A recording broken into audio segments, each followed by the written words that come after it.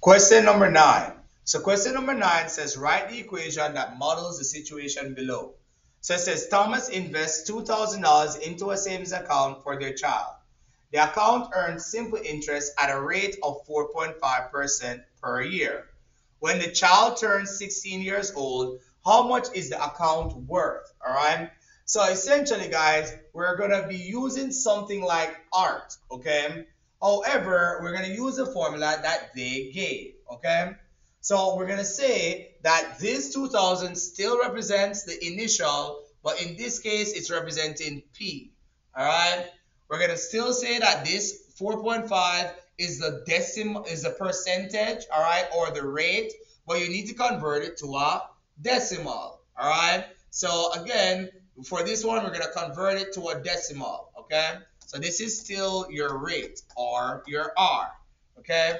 And this 16 is still your time, all right? So when we replace this, guys, okay, we would say 2000 parentheses 1 plus your rate. So I'm going to convert my rate from a percentage to a decimal. So 4.5 as a decimal, you move the decimal point 2 times to the left. All right. So we have a placeholder here that would be a 0. So this would be the same as 0.045.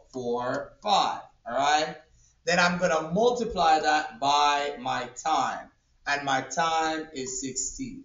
All right. So you would go ahead and put this in your calculator. And when you put this exact thing in your calculator, you get 3,440. All right. So the answer would be this one. All right. So it's kind of like using y equal a r t. All right. However, in this case, they are already telling you that you're gonna be doing a growth, all right? So they're already telling you that you're gonna be adding, so that's why you don't need to add it to 1, all right? You're just gonna convert it to a from a percentage to a decimal, then multiply it by the time. So in this case, the time is not the exponent, but what you're multiplying your rate by. So you're still using the same formula. So if you used art, this is what you would end up having. Because you're earning, this will be 1.045 to the 16th power. That's what you think you should have, but because you're not calculating exponential growth, but you're calculating simple interest, that is why you do it like this, all right? Not like this. So not like this, okay? So again, guys, know the difference.